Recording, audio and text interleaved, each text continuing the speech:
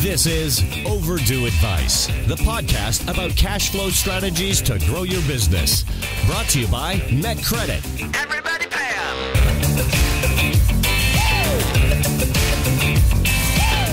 'em! Welcome to Overdue Advice. I'm Andreas Schwabe. Overdue Advice is presented by MetCredit.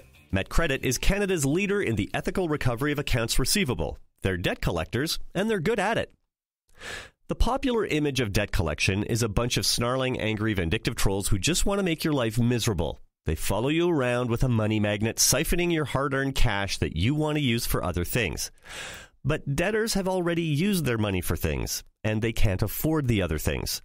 Small and medium-sized businesses value their customers just because of their size. Relationships with customers is more personal.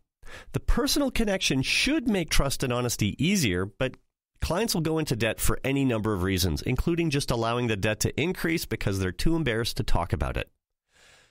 Debt is a human problem, and remembering that is a big part of the job. Today, we're going to explore the job itself, what it actually takes to be a debt collector, and what the job is actually like. Today on Overdue Advice, the job of debt collection. Katrina Nilsen is a veteran of debt collection and MetCredit's Collection Manager of Government Services and Telecommunications, and she's here to talk about the job and being a debt collector. Hi, Katrina. Hi. How are you? I'm wonderful. How are you? I'm okay. How's your week been? It's been busy. How's the season? Is it sort of busier after Christmas with debt collection? Yes and no. We're coming into spring, so that that does get a lot busier. Does it really? Yeah. How come? Yeah. Well, people are coming out of Christmas. They're finally coming into a little bit more of an income or funds. Oh, so they're getting their money back. They paid off their debt, and now they're going back into debt. Absolutely. And when we talk about the job of a debt collector, clearly it's a pretty straightforward job. You call people and say, pay your debt. Yes. So how did you become a debt collector? What's your story? My story is I was working as a waitress and doing little jobs here and there, and I wanted something more stable, something that I could put a career in, and I just applied for it, and I managed to get a call back, and so that's kind of where I started. Do you remember what you were thinking at that time? Like, what were you thinking? It's an office job, that'll be better than what I'm doing, or what was your thinking? I actually didn't really know too much about debt collections. I just thought, oh great, it's an office job, it's something I can build on. I was really young when I started into it, 18, and so I just took the job because I needed a good job. So I basically took it based off of that, and then it turned into a career for me. So you've been there how long now? I've been with my current company for almost 13 years. 13 years, yeah. And you've been a debt collector for? 14. So you did it for a year with someone else? Yes. And clearly, if you stayed at MetCredit for 13 years after the first one, that was obviously a good choice. Yeah. So let's talk about things like the kind of person for the job. Well, any type of person can do it. It's really based off what you want to do. Almost anybody has the ability to do it. It's whether or not they want to put themselves into it and retain it and go forward with it. And what are the things that people find the resistance? Like, obviously asking for money is going to be something, people are generally comfortable with. Well, people have a difficult time asking for money. It goes against everything that you're taught growing up. Right. You're taught not to ask people financial questions like that, not talk about money. It's kind of taboo. And now you're coming into a job that's teaching you exactly everything opposite. Do the thing that's rude. Yeah. How much what are you taking in for income? What are your expenses? You're asking all these very personal questions about money that nobody wants to release. But you have to at the end of the day to try and help these people. How do you deal with the discomfort of that? Like, obviously you've been at it for a while, so you've gotten over that, I assume. Or do you still have any discomfort? Or is it pretty... No, I don't have any discomfort. Okay. So early on, do you remember what it was like to just sort of try and pick up the phone for the next call? I do. I actually remember the very first call I ever made. I was 18. I called this guy, and I wasn't even a collector at that point. I was tracing, so I was only trying to locate people. Right. This man picks up the phone and he had this deep bellowing voice, and he just started screaming and swearing and calling me every name in the book. And that's call number one. That was my very first call in the industry. It was horrible. And I ended up hanging up the phone and crying because I thought, oh my gosh, how could somebody be so cruel and insensitive? And like, I'm only trying to do my job of what I'm doing, and he's just taking everything out on me as a punching bag. And there's day one. So so did you think, oh, this is maybe a mistake? Yeah. You know, there's many times in that instance, and many times over the years where I thought, you know, maybe this isn't for me. It got kind of difficult, or I couldn't do it, or just, you know, all these different things with collecting money from people. And then one day it just kind of clicked that at the end of the day, this is a business transaction. I'm doing my job. It's nothing personal. Right. I mean, people have bought things and now they don't want to pay for them. Exactly. I mean, and when you look at it at that, it's these people signed up for things and now they have to repay them. Unfortunately, you're the middleman and you're the bad guy because you have to hold them accountable for what they're taking out. Right. So you're the punching bag at the end.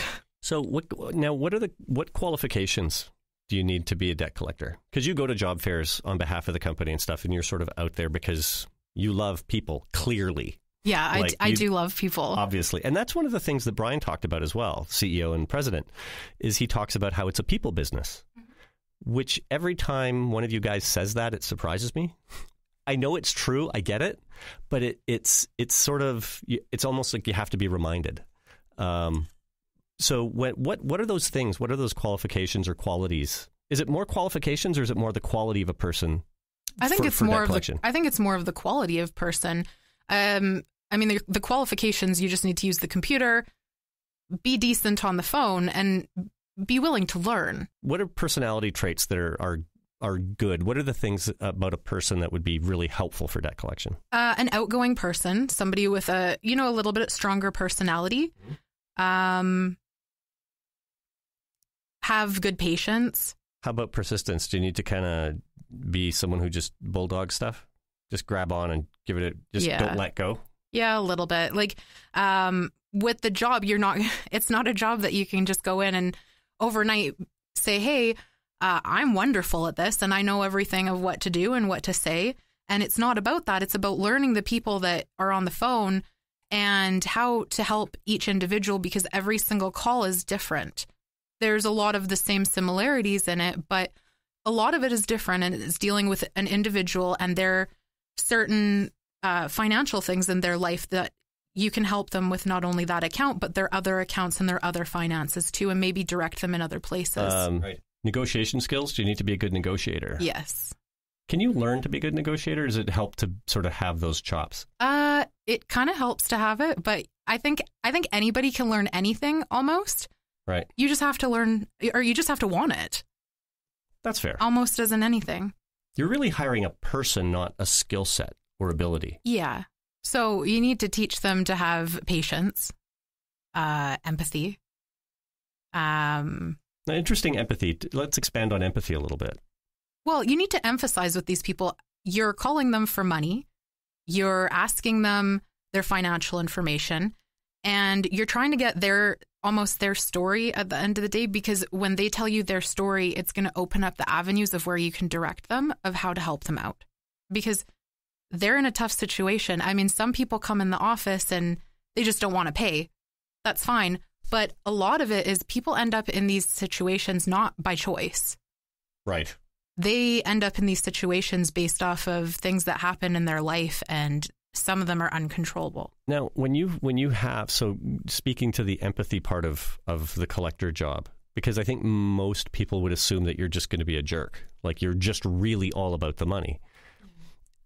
Is it experience that helps you sort out the people who are just blowhards and making stuff up and people who have an actual story? Like, can you tell the difference between the two? Yeah, you can. And if you ask questions, the story always comes out. Right. So you can lie and you can say whatever you want, but it's not going to help you at the end. When a person's been doing this for said years, we've heard it all. Right. So just be honest. Right. Well, Yeah, I mean, if a debt collector is calling me, my first thought is it's kind of like a car salesman. They do this every day, and I am unarmed. Like, I'm just not prepared for this. This is not going to be in my favor. And ultimately for debt, you're probably not in the right. Have you ever had an episode where you've collected from someone and then ended up hiring them? Yes. Yeah, we do it all the time. And have you worked with someone you've actually collected from personally? Yeah. Really? How did that go? It was fine. Yeah. At the end of the day, it's business. If everybody ends up in an unfortunate situation sometimes. These days, it seems like money because that's all it is. Right. Yeah.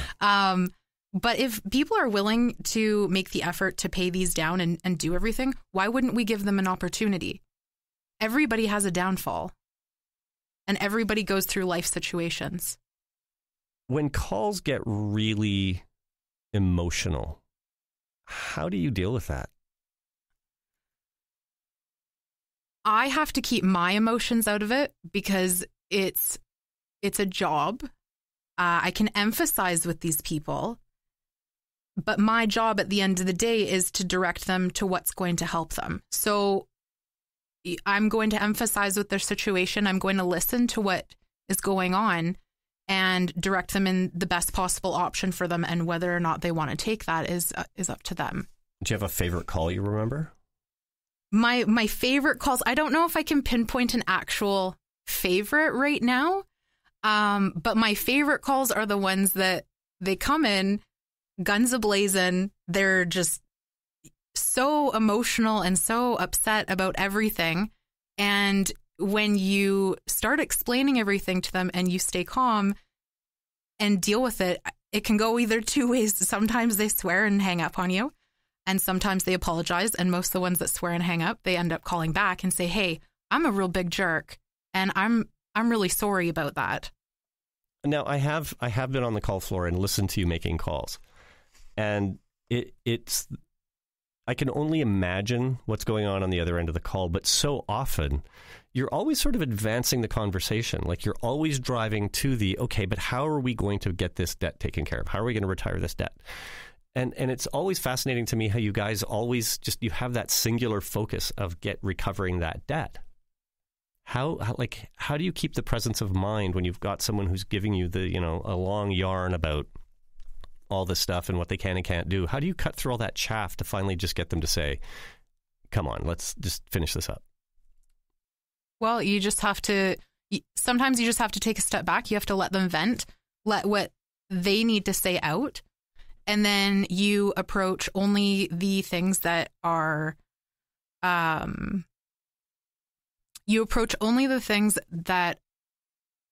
regarding the debt.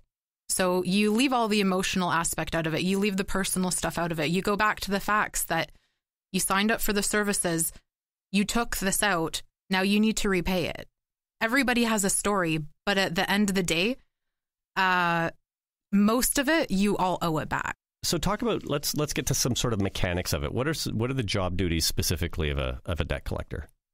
Well, a debt collector, you go in, you're calling people, you're negotiating the payment of the debt, whether that be in payments or payment in full, or depending, there could be programs available to you if it's certain clients or certain things. But your job is to basically contact these people, not collect the accounts, but help these people find solutions to their problems. What's the first thing if someone says no? How do you try to help? Well, I ask them if they want my help in going forward with it. For the most part, people say yes. And then you kind of take their financial information, ask what their current situation's like, and then go from there to see what best possible options are for them to either make payments, secure maybe alternate financing, or doing something that's going to help them out.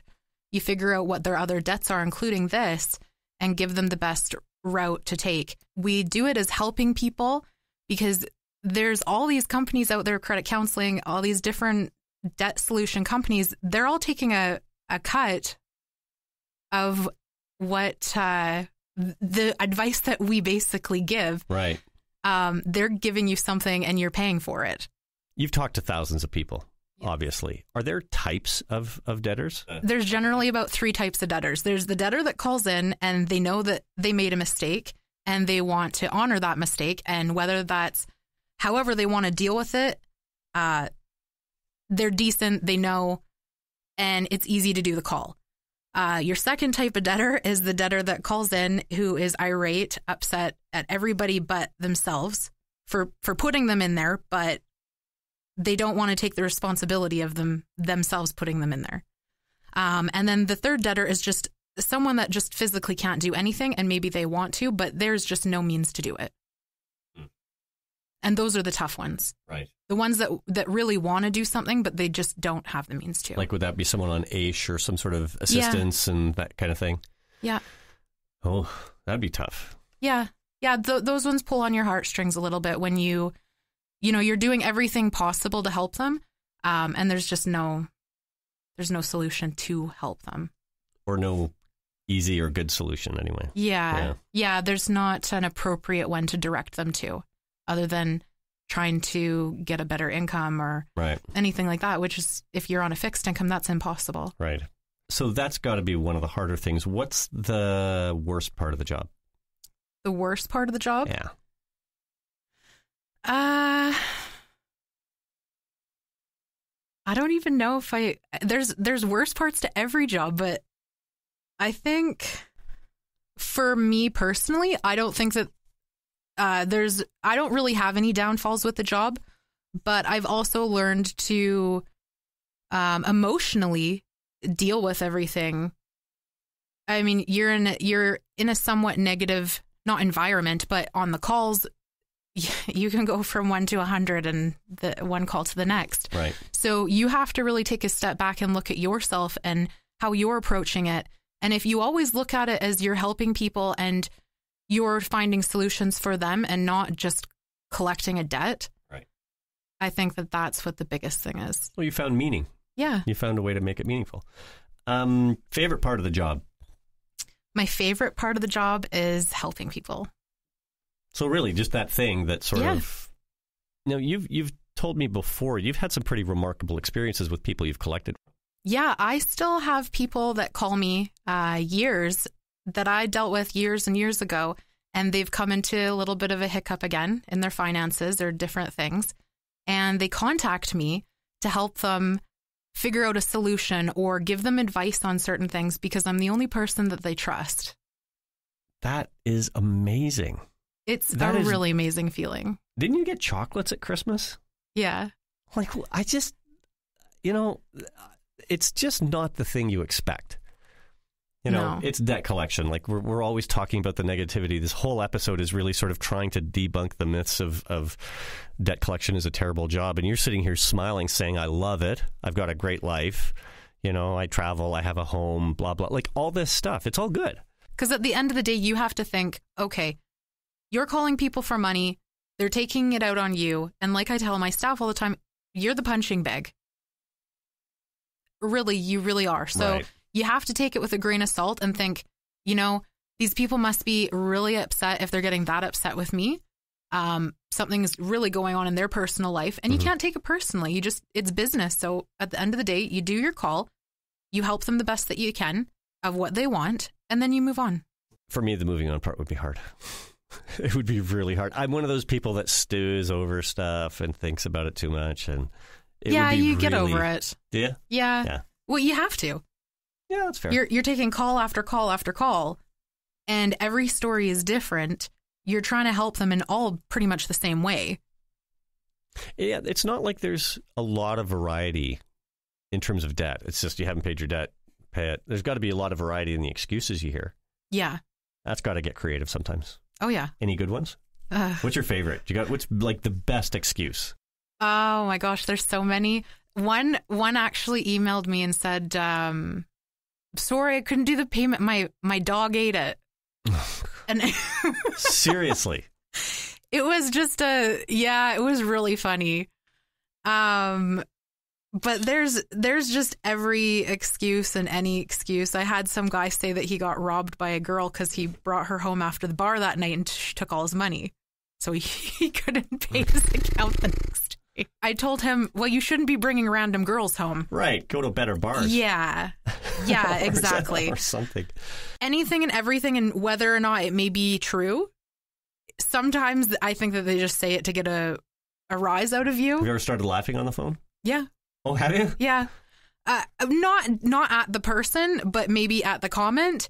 Right. And it's unprofessional a little bit, and it's not meant to be laughing at them. And I do kind of chuckle, but I also bring it back and say, like, let's be serious here. Right. Yeah. There's a point where... Yeah, like, there's a point where you have to say, you're not being truthful now, and you're just being ridiculous. The dog ate my mortgage. How big is your dog? Yeah. Those things are huge. Yeah. You're trying to form a relationship with a person who has broken trust with a company. And you're standing in for the company. So do you feel that responsibility to protect that customer for your client? I think that if you're listening to the person on the phone and they have a legitimate reason, or they really didn't get the services or the things that they got from their end, absolutely. I will fight for that person, because just in the same way that if you signed up for these certain products and you owe them, if you don't owe them, I'm going to help you find your solution to get out of that too. Now, does that happen where people actually aren't on the hook? Yeah. So there's a mistake somewhere? Yeah, there's sometimes it's clerical, sometimes it's fraud, sometimes there's multiple different things. Is there a problem with identity theft? Yeah. Okay, we'll have to do an episode on that. How about the people you work with? I love the people I work with. Tell me a bit about them. We're a crazy bunch. Everybody is very unique in their own way. Mm-hmm. And it's a fun atmosphere. We just have a good laugh, a good time. You guys get free breakfast. Yes, we do. What else do you get for benefits? We get fruit that comes in every Monday. And we have a discount on our gym membership for the YMCA. Anything with transport, bus passes? Oh, yeah. We have the bus pass program. So we do take a little part of that off of your off the bus pass. So you take that off your check.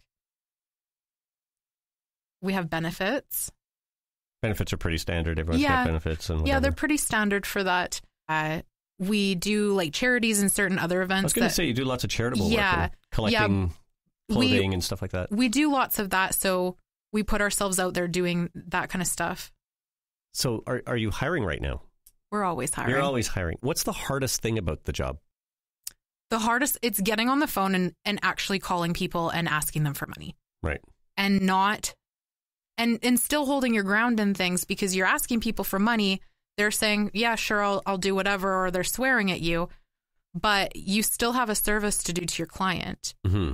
So you're trying to help them, but you're also trying to service your client. So you have two separate people that you're trying to service, essentially. Right.